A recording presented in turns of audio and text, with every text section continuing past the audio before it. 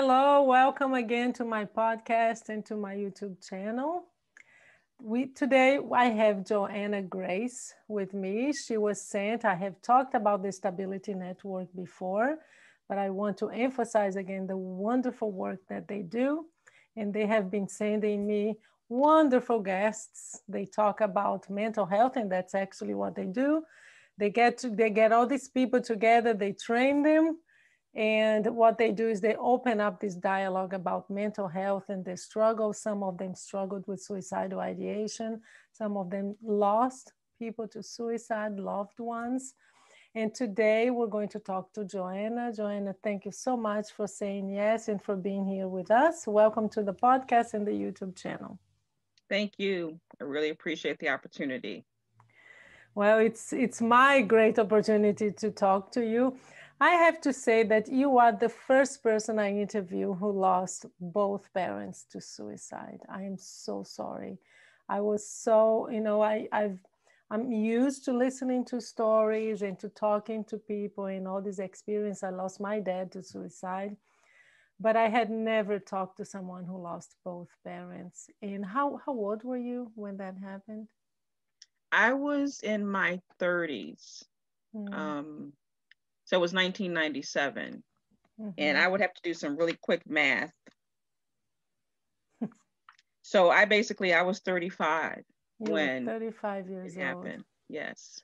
Well, and that was it 7 years after your brother died? Was that it? My brother died in 1970, Oh, and my 1970. parents died Okay. by suicide in 1997. Oh, So okay. basically So almost 30 years. almost 30 years. Hmm. Wow. The one thing I was thinking about when I read your story, because I usually, just so the listener knows, I usually ask my guests to write like a page with their story, a page or two, so just so I have some background. And I was wondering, wow, so you were 30 something years old. You lost your brother, you lost both your parents to suicide. That is so much to go through. And also, and that's part of the Stability Network in what they do, you also struggled with mental illness since your teens, right? Hmm. Oh Yes. my. So when my brother died, it was a tragedy in that he fell from a third story porch. Hmm. And so that alone, now we know about ACEs, adverse childhood experiences. Yes. We had none of that in 1970. So Hmm. when he died in July of 1970, he would have been 7 years old that Oh August of my goodness. 1970. And then to add on top of that, we were moving to a whole new part of Chicago where I was born and raised. And I started a Hmm. new school, and he was my best friend. We were both went to school together. We traveled to school. We walked to school together every single day. So it was just a great big loss for me. And what I Hmm. watched over the next almost 30 years was my parents grieving, although they were doing their best to raise their three children to Yeah. adulthood and even welcome their grandchildren into the world. So I've been able to look at their lives as more of a way to think about strength and courage and focus and Hmm. being able to make sure that you're doing the right thing for your children. But of course, what also happened when my brother died, they didn't have access to any kind of grief counseling. Hmm. There was just Back nothing. then, yeah. So Yeah, yeah, it nothing was was very really rare, done. right? And so, and then also being African American, we just either did not have access or were not really in favor of getting that kind of counseling. So they struggled, but we moved forward as a family and achieved a lot of milestones, fortunately, that helped us, I think, balance out some of the grief. But when they actually died by suicide, that's when I realized I told people, I said, because I'm the oldest of four, I told people, I Mm-hmm. said, they were grieving all this time. And people kind of Yes. in my family said, what do you mean? I said, I watched them and different things that they would do. Hmm. Yes, I'm sure in retrospect you can look at these things, but at the time, and you said they were grieving, and that's what people say, what too, right?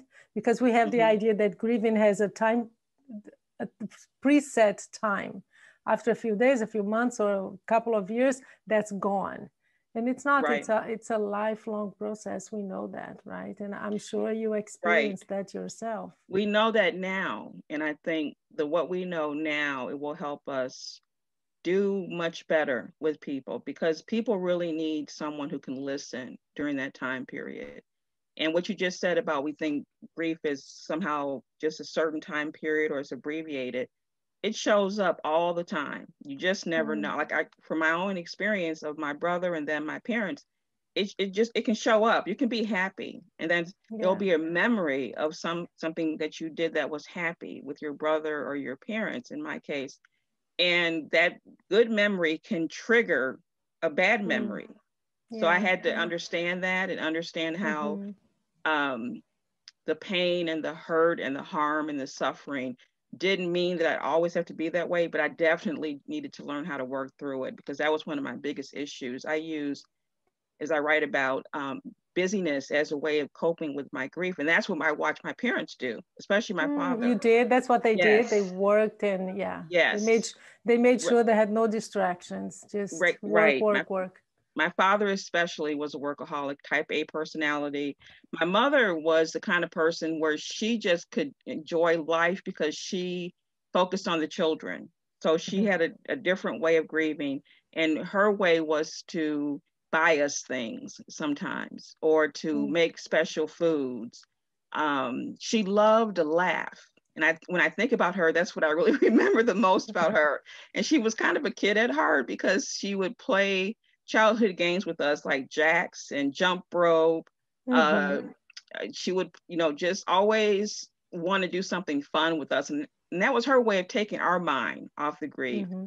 And for me, with my siblings, I'm 3 years older than my sister and 12 years older than my brother, my second brother. So they Mm-hmm. weren't having the same experience that I was having with grief, because they had not witnessed the actual fall from the porch. I did. You And did. You saw. yes, Oh my God, right. Joanna. So my brother and I were just about a year and a half apart. So we were just very, very close. We were raised to just Wow. be close. So Mm-hmm. that's what created, for me, the inability to understand grief, Mm-hmm. because I'm a child. And Yeah. prior to 1970 and 1968, my closest encounter with grief and dying was when Dr. Martin Luther King was assassinated. That was my first look at what it meant to grieve. Mm-hmm. But I Mm-hmm. also witnessed a great deal of anger during that time period, because there were riots that broke out Yes. Yeah. It's a in very Chicago turbulent too. time. Yes.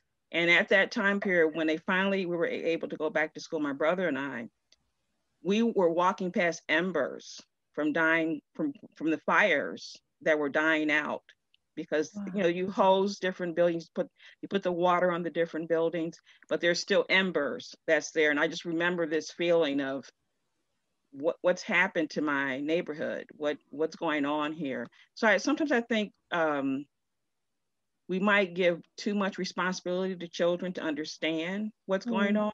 Because I think about some of the serious issues that we have had recently, with the murder of Michael Brown, for example. Yes. Yeah. And kids, as soon as I found out that kids were staying at home, it immediately took me to a place of, oh my God, how are these kids going to be able to cope? How are they going to understand what's going Mm-hmm. on? Because adults are running around trying to get things in place, and sometimes children are just observing all of this Yes. behavior, not really being able to process it in a way that is meaningful for them. So now Mm-hmm. we're witnessing the rates of suicide climbing for African American youth. It's twice the rate of white European youth. And so now we're struggling with what's going on here. What's this data all about? How do we make sense of, there could be cultural differences, for example, because generally speaking, the differences between African Americans and whites, even having access to therapy or being willing to go to therapy, has been Yes. different.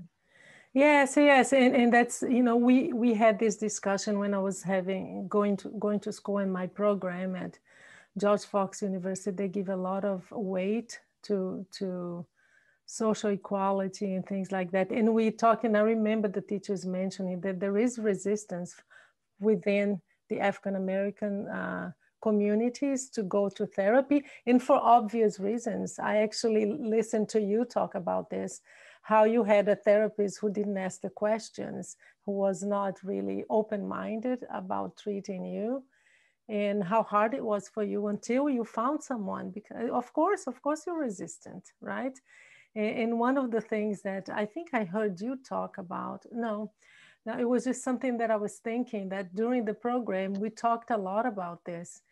And you have, for example, a client that comes in and she's been or he's been a victim of sexual abuse, and you ask about it, but you don't ask an African American about racism. I mean, how is that for you? Or even I have a client who is African American, and I remember talking to her, and one of the first questions I asked her was, how does it feel to have a white therapist for you? Does that make a difference? I mean, what can I do to make this, really therapeutic for you? Is there anything I shouldn't do? So I ask the questions, but usually we don't. And the question in that is, well, maybe I was not a victim of sexual abuse, and I will ask about it. Why won't you ask about racism, right? And their experience with that.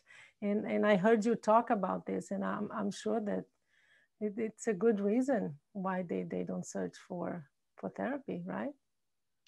Well, that video was through Psych Hub, and Mm-hmm. it's used in the curriculum for diversity and mental health Okay. because they have a Mm-hmm. mental health ally certification process that you can go through. They're democratizing access to mental health resources so that people on the ground can also be a part of the solution. Mm-hmm. So, my experience with representation first happened when I was a teenager going through depression. So, my family really didn't know what to do.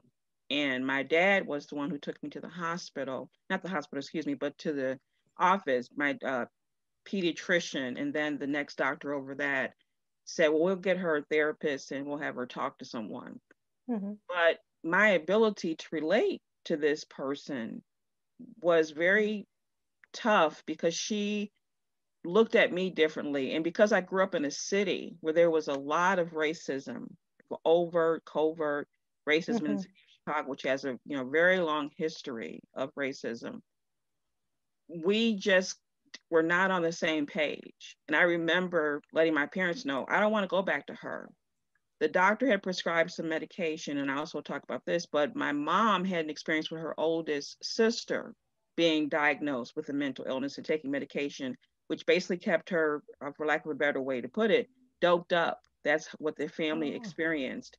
So my mother basically, her thing was, I'm not going to give my daughter this medication. And she's a of course, yeah. teenager, and I don't know what can happen with her on this medication. So my mother's whole thing was that she loved me. She would love me through this Mm-hmm. latest episode of my just tuning out, and that was my grief expressing itself. That's how I dealt with things. I would just basically just go within and not really have any contact with the world. What saved me though always was school, because I Mm-hmm. loved going to school. I mean, I couldn't stand to miss school. So when I would have these episodes and the teachers would be making sure I had my homework and everything, my main thing with my mother is, when can I go back to school? My mother Of would say, course, okay, yeah. we're gonna wait until you can do this, this, and this, and you're eating okay, you're sleeping okay, then you can go back to school. So she gave me goals to reach for that helped me Mm-hmm. get through the depression. And when I think about her, I also think about, how could this woman be dealing with her own grief, then have a child, Yes. another child who's dealing with what became known as a mental illness. How was she managing all of this? That was, how I always thought about her. I'm like, she's incredible. So I just admire my mother so much for her strength and her courage and her ability to stay focused on her role as a mother. What Mm-hmm. I can only imagine what would have happened had she not had a certain amount of sensitivity to me. When I Mm-hmm. became an adult, she actually was diagnosed with bipolar disorder. So then Oh, I'm managing that as well as the oldest of the siblings. And I had recently had my first child. So when I think about my life, I'm 59 years old now. I think about just the there's a lot of highs, and there's some lows, and then there's finally some middle where things seem normal. That whole thing about mm-hmm. being, having my own two children also helped me understand what my parents had been through, and how I would feel if I ever lost one of my children. And I know people who have lost children, for example, and that's a hole in your heart. Oh my And I remember goodness. my daughter Yeah. saying to me, because she was going to turn 9 years old the year that November that my parents died by suicide. And she said, when I got the phone call about my mother, and I practically collapsed on the floor, and my daughter, she's so sweet, and she said, Mommy, she will always be in your heart. And that's what I took away the most from all of this, is that even though Wow. people are physically gone, spiritually, they're still with you. And that's Yeah. what helped me get through some things also when I had my own issues with suicide and thought I didn't want to be here anymore. My own Mhm. experience has been that you're literally exhausted by the time you get to that point. You're not even able to think through what you might normally be able to think through if you weren't experiencing the ideation. So my parents were literally 7 days apart when they died by suicide. So I ended up Wow. burying both my parents in 14 days, literally. Like, so for a long time, I couldn't even process that. I couldn't remember their birth dates. I couldn't remember their marriage date. I couldn't remember when they actually had passed on, when their burials were. I had to, that was my way of surviving, of getting through things. I know that now, so that I could continue to be a mother to my two children, continue to stay focused on them and what they needed as children. So my experience has been one of making sure I'm getting an understanding on my story, making sure that I get it before I can really share it with other people.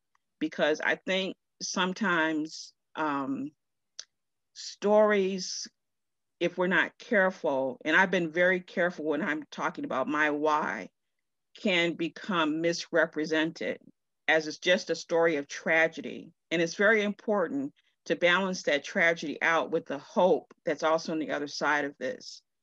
Because when I do have my moments when I'm feeling down, I'm kind of like, well, what can I think about that will help me feel happy again?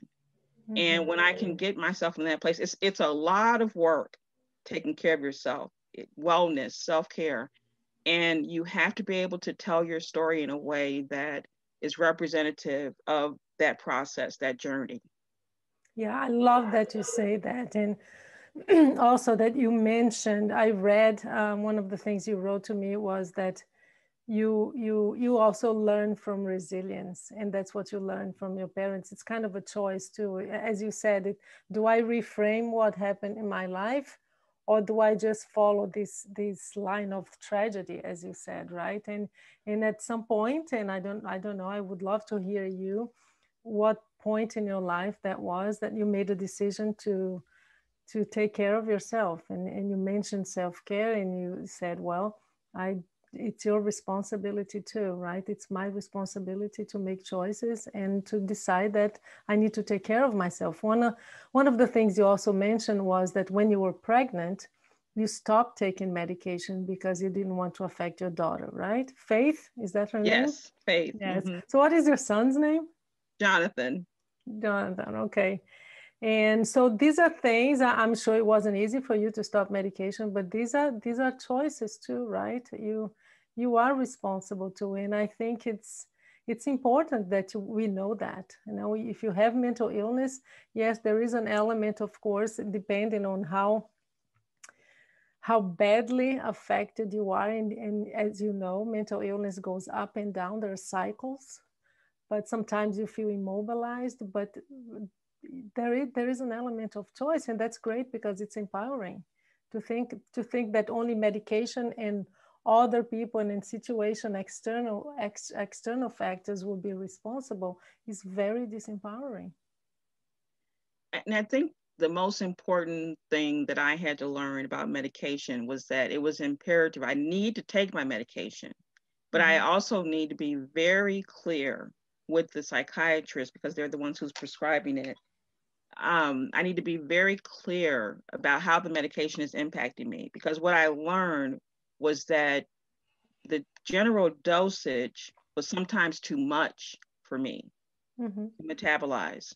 So just having these discussions with the psychiatrist turned out to be a huge factor in my well-being because I had to advocate for myself. And then when my family would get involved, now that my two children are basically adults, they get involved more now.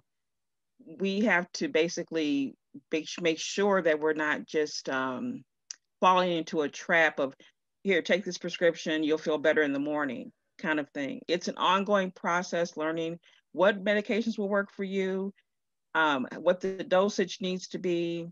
You need to understand that psychiatrists, are you going to have a relationship that's collaborative so that you're both adding to this therapeutic relationship so that you can get better? And then there's a huge factor in being stable. What are the ingredients that will help me be stable? I was in a program for a while where I had to create a wellness plan. And that was my first time actually writing out on paper what was working, what wasn't working, and what was on my wish list. So, for example, if I wanted a banana split, this just happened the other day actually. I was just, I love banana splits. Yes, yeah, why not? Split. So finally, I was like, okay, just stop feeling guilty about it. You haven't even had one yet. Yes, you're feeling all this guilt about it. Just go and get it. And immediately I was satisfied. As soon as I ate, I was like, okay, that's enough for a banana split. But it's just knowing those things about yourself. It's understanding what makes you tick. And I think for those of us who, because I always tell people I have bipolar disorder. I never say I am bipolar disorder because that's not who I am. I label myself in other ways, but not strictly in terms of I am bipolar. So I think that ownership, that responsibility comes in when we start to take charge of the process of maintaining our health. And it's just like, if you know that, for example, I recently learned that I actually do need about 10 hours of sleep, which is really hard for me because I was emulating my father. I was type A workaholic. And all of a sudden I had to learn, and just like, you're either going to start getting more sleep or you're going to subject yourself to potentially more relapses. That's because sleep is a huge factor in mental health. Whether you've been diagnosed with mental illness or not, you still need sleep. And unfortunately, we live in a society where everything's so rushed all the time, and people are going from one thing to another without even really thinking about what they're doing. Yeah. So that's another thing, I think, as we start to, as a society, get closer to what does it mean to thrive, to be resilient, to be able to cope with adversity. Once we start asking those questions, we'll get closer to creating something that is works well for all of us. It'll be more flexible. It won't be as institutionalized, where we have to like literally go to the psych ward in order to get help. There will be opportunity before then to get help, and not just have to be hospitalized, for example. Yeah. And I love that you mentioned this. I interviewed few weeks ago Jess. Her name is Jess Fritz, and just so the listeners know if they want to listen to that episode. And we the focus of the interview was this: taking charge of your treatment and your health. Because she, as you said, sometimes we think that we'll go to a doctor, we'll go to a psychiatrist or a nurse practitioner here. They will tell you what to take, how much of it to take, and that's it. And what so many times happens is you come back, you take the medication, it starts to make you sick.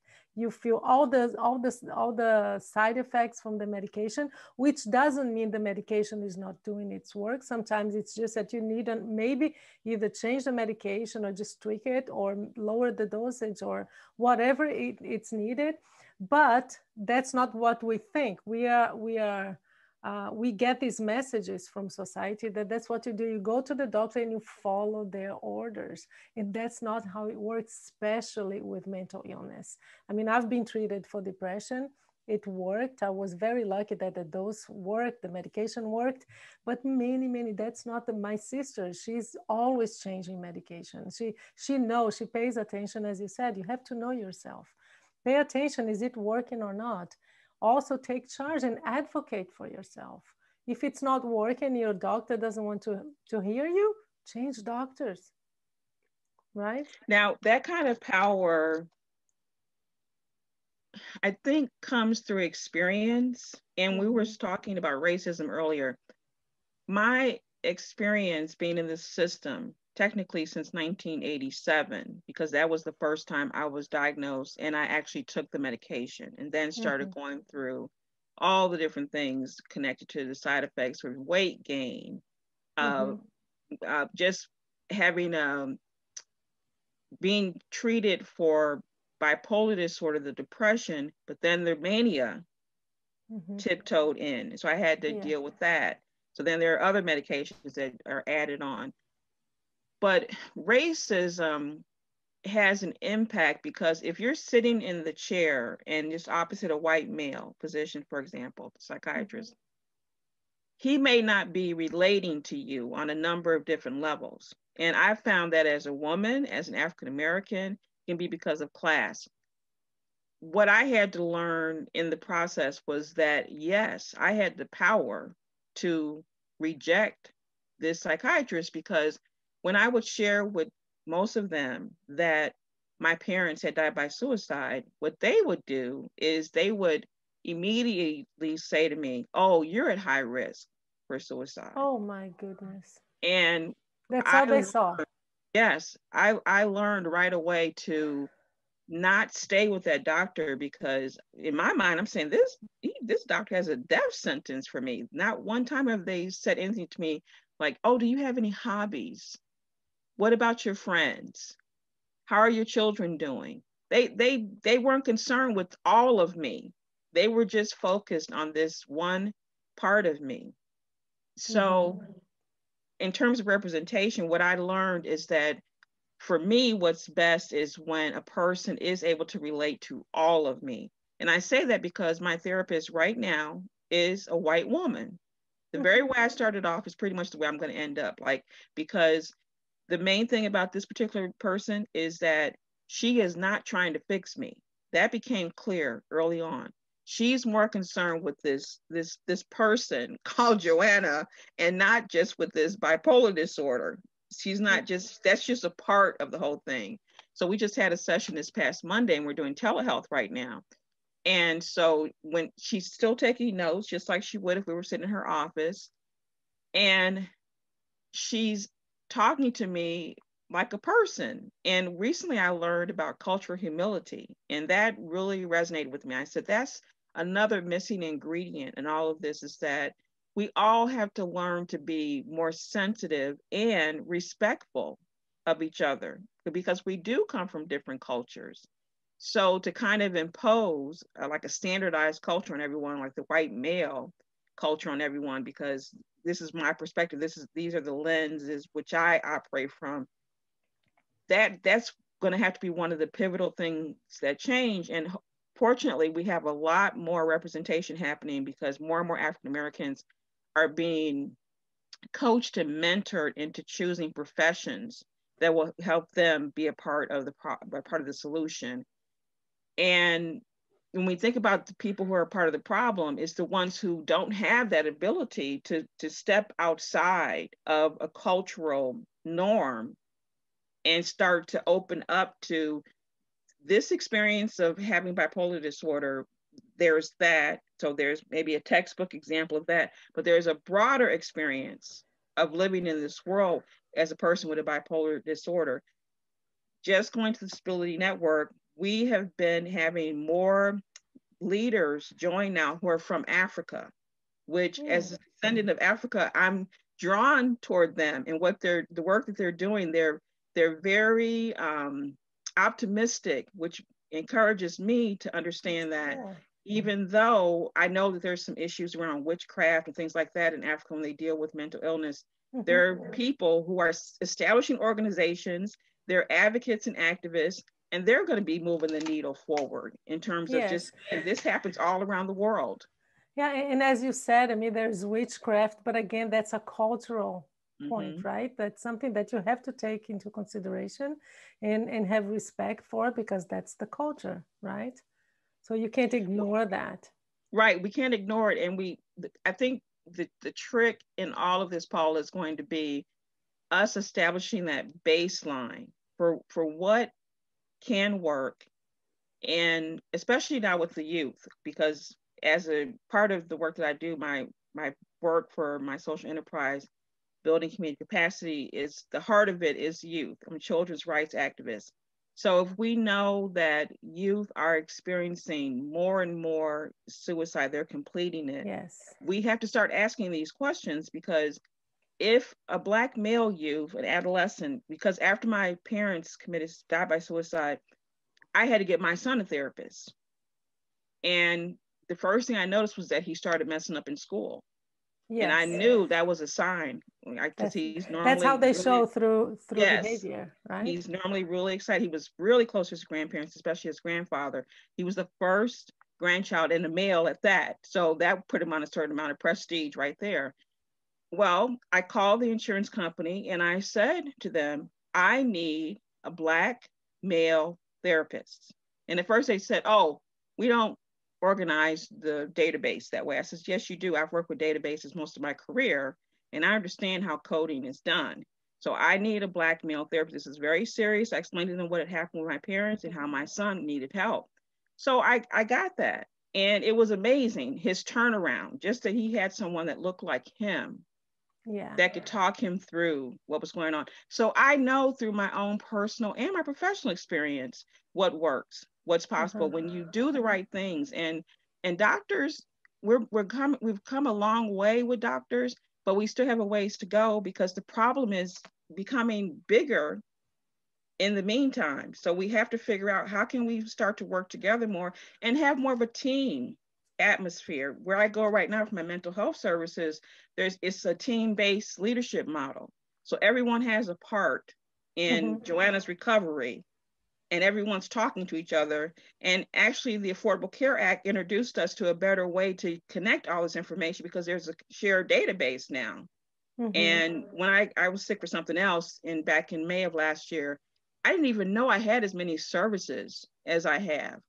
It took my getting sick for me because I didn't need To them. know, So yeah. yes, to find out. And so I'm saying to myself, there's something miraculous and magical happening here where we're starting to figure it out, but yet in the we're not quite in the center yet where people know about all these resources. And that's Mm-hmm. why I created my social enterprise. It's really about increasing access to information and resources, Mm-hmm. especially for the indigenous population, because I've learned throughout my Excellent. community development career that people won't even know that something's right in their backyard Mm-hmm. as a resource.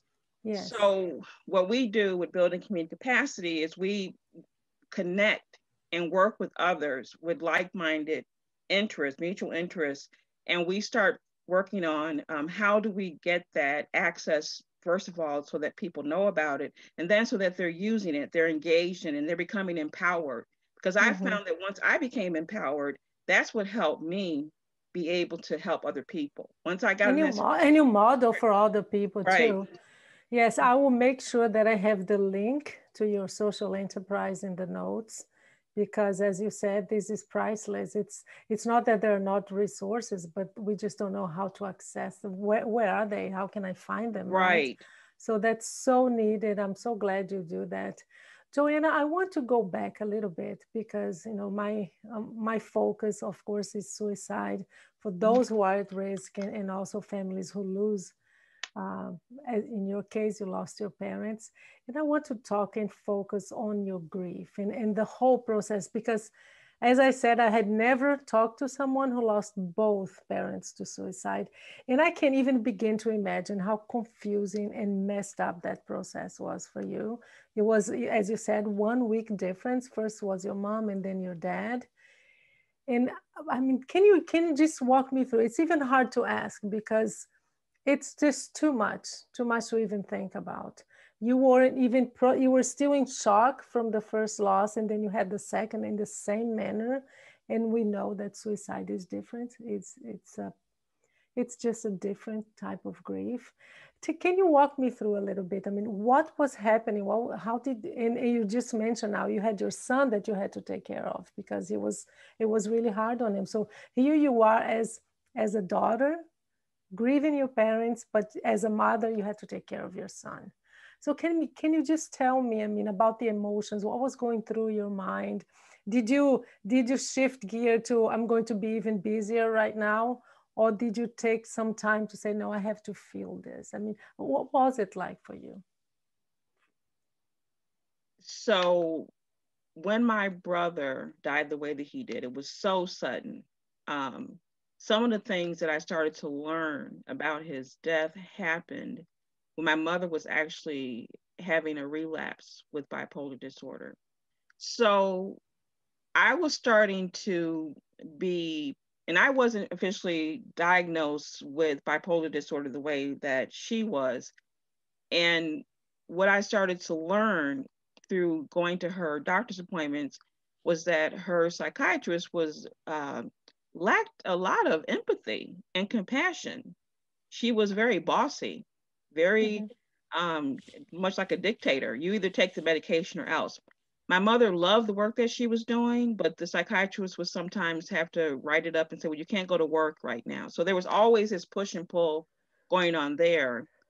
And then with my father, what I started to notice around the same time is that he was washing his hands all the time. Like he loved doing carpentry, for Mm-hmm. example.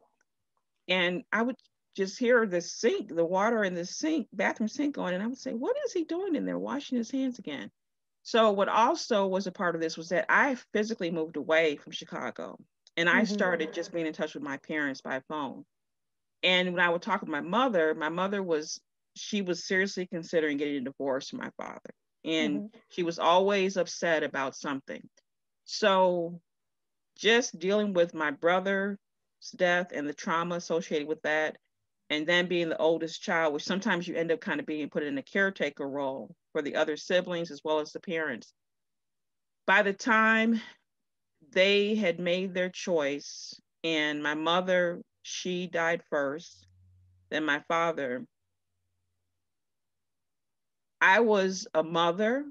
So I'm looking at, actually by this time I had my both my children. My first reaction was I'm looking at these two children and I have to take care of them first and foremost. So Mm-hmm. Joanna has time to grieve when she has time to grieve, which may mean that she doesn't have time to grieve, right? Because I'm a mother of two pretty busy children. They're pretty active in sports and music and art and all these other kinds of things. So what I had to start doing was number one, remembering. And remembering has its own chores because when you start to remember things, you have to make sure that you're remembering them in a way that doesn't completely remove you from the family. And what I mean by that is my father would literally go in the bedroom and he would be crying. You could hear him sobbing, but he never allowed us to witness that. So by the time they died by suicide, I was prepared in a way for my father because I remember telling my sister, my brother, I said, I have to get back to where I'm living now. And I need you two to really watch over daddy because what can happen sometimes is that after one marital partner dies by suicide, the other one can. There's a whole another story associated with my siblings and their behavior during this time period. Mm-hmm. But when I got the phone call that my father had passed on, I almost kind of just knew that it was coming.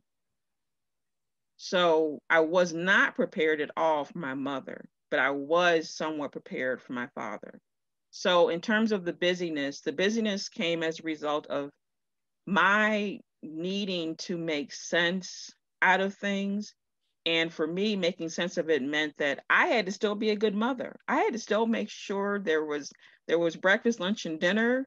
Uh, if my children were looking at me and all they ever saw was sadness, I was reflecting on what would that mean for them? How would they turn out? So my job was to be happy. And we still, even when I was growing up after my brother's death, we still celebrate the milestones. We had graduations, we had birthdays, we had weddings.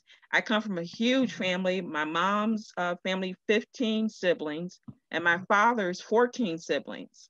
And Wow. our place was the center of activity for all of this. So, and my first cousins were my best friends. So you're talking about a family that was really close knit, and the suicide for my mother affected all of her siblings. And then for my father, affected all of his siblings. And then together, the 29, they affected everyone. So I remember having to be the strong one. And even when it came time to making the preparations for the funerals, technically Catholics did not allow people who had died by suicide to have services, but it was a unique situation because that was the church I had grown up in. That's where my parents were so active. So both of their services were held there. And just having the responsibility of going to look for a casket, making sure we had the burial plot, all of those mechanics that you need in order to make sure that you're getting to this point where people are gathered and preparing for that casket to be lifted down into the ground. You know, it's on that special machine with the rollers. I just remember afterwards that I was in a state of disbelief almost that they both were It's gone. almost numbness. Yeah, it was numbness, and it was also because they would call all the time, and their rationale was, "Oh, we just want to check on Jonathan and Faith. We want to see how they're doing. We're going to send them something, or we're going to send you, open an account over here at Sears so that you can go and buy Jonathan's school clothes." They were so involved in their grandchildren's lives. So my children were missing that part of it, and I was missing that part of it. My father and my father loved a good debate, and he loved talking politics. He just was, we used to call him like a prophet because he was just so into community development, and we would talk about different things about this country and different states and cities. And like I said, my mother, she was an incredible cook. So I just remember the times when I'd be talking to her and she would say, "Well, the next time you guys are here in Chicago, I decided I'm going to make X, Y, and Z." So she would have these plans and she'd be kind of luring you in. Yeah. So, and this was happening at the time or very close to the time when they died. So Yeah. were there any signs? You said that one I almost knew, but not your mom, right? I knew my mother was unhappy in her marriage, but that wasn't the first time she'd ever been unhappy. So I kind of took it for granted that, oh, they're just having another episode of, like anyone's marriage sometimes, of marital blues kind of thing. I honestly cannot say that I was prepared for her suicide. I mean, looking back on it, there were some conversations that we had where she was really upset about different things, and I was the oldest, so we almost tended to be confiding in each other.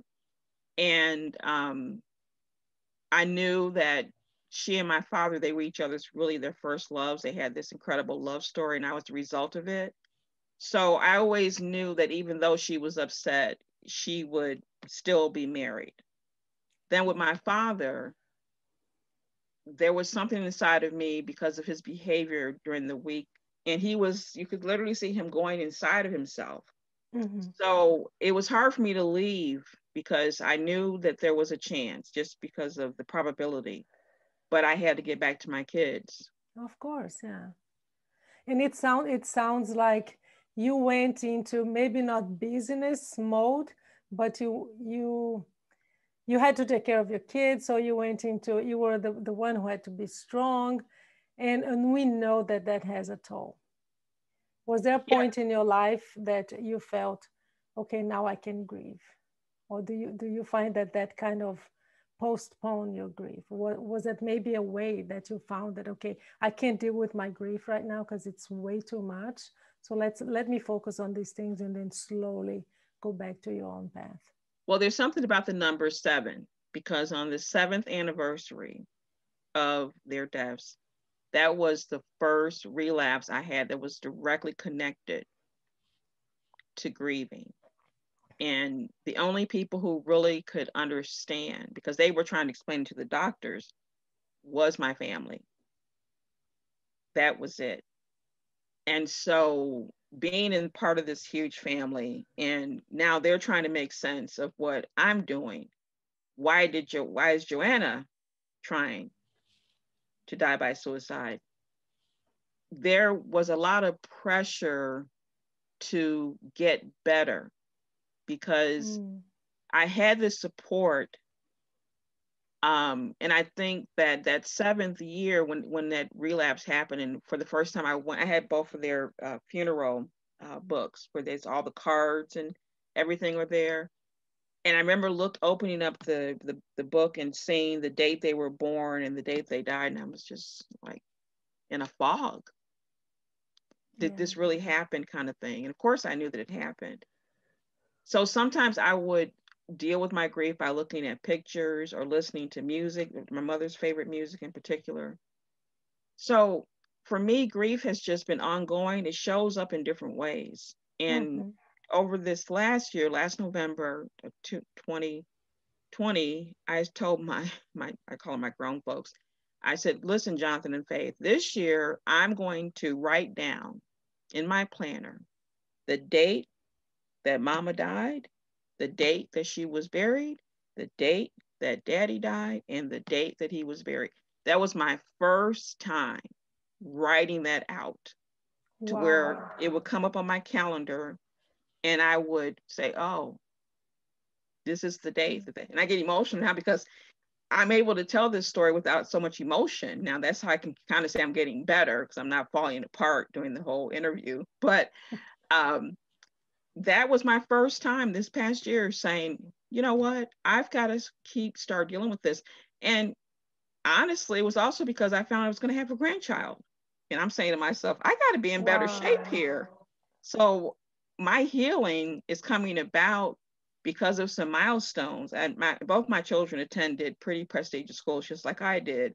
So when they graduated, I'm saying to them, oh, your grandparents would be so proud of you. Just always keeping them front and center that even though they weren't physically here, Mm-hmm. they were to be remembered. And in African culture, we have libations to the ancestors.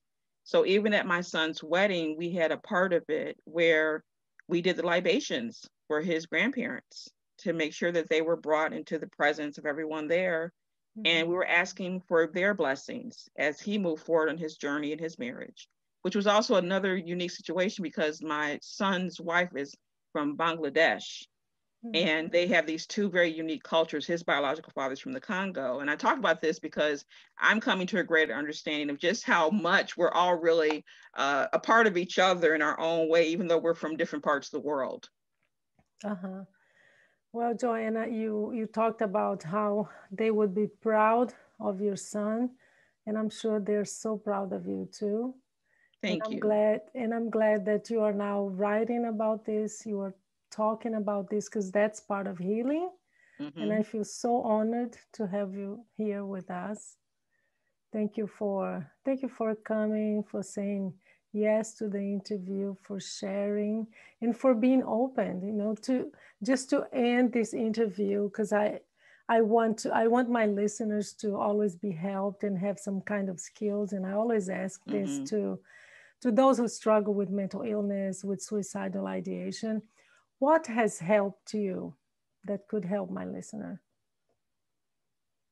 The main thing is to remember that there's always faith, hope, and love. Those are the three primary ingredients. I believe that's the elixir in the world that we can somehow find that faith, hope, and love. We need more people to talk about it this way so that people will understand that if nothing else, I am loved. That's my reason for sticking around because I get emotional here though, because someone I could see my two children, they love me. I could see Mm-hmm. over here, they love me. This person that cares. So I think that as human beings, we need to be more protective of our well-being. We need to be more protective of our self-care and make sure that we're surrounding ourselves with positive energy because that is part of healing, that ability to be able to bring people into your life or make sure the people in your life are more positive than negative. You'll learn a lot more from that process, and you'll also be able to give and take because some of the people who have been hurt the most, they're the most giving people. Yeah, because So, they know the need, right, right? So it's also a part of, for as much as you give, be able to take that back, be able to accept what people are giving to you. And for my own journey, what has been most instrumental, especially over the past 3 years, because I've paid greater attention to it, is when there's something negative happening in my life, whether it's for me or for someone else, I let those feelings in and then I convert them to positive energy.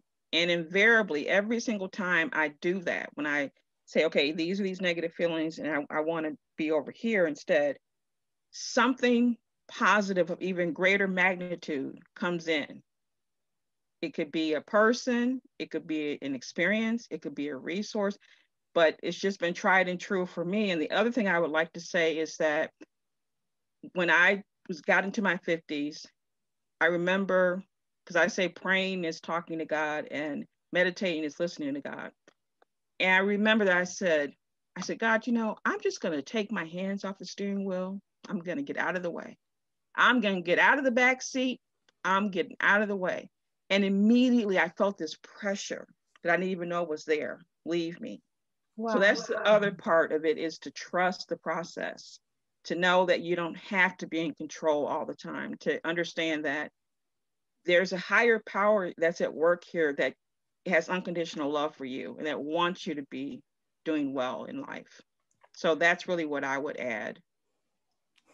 And thank you for the opportunity, because I got a chance to look at your podcasts and your blog and all your other resources, and you're just doing incredible work. And I feel so blessed to also be connected to you now, Paula. So thank you, Joanna. Thank you for your words. And I'm sure this has been so helpful and so healing for my listeners. And I hope that you get, Joanna was telling me before I started recording that she is now trying to get to Australia to see her first grandson, right? Yes, thank you. So I hope you do. Next yet. But yes, it might take a little bit longer, but I think I also told you my son had promised me a baby cam. So that'll have to be the next thing. Well, just make sure you do whenever you can, as soon as you can, because as you said, nothing is more important than love, right? That's the most healing aspects of our lives. And there you are, you're going to look at this baby and love is going to expand in your life. Right, so, exactly. Thank you. Thank you. Thank you for being here, and thank you for accepting my invitation. You're welcome. Thank you. Okay.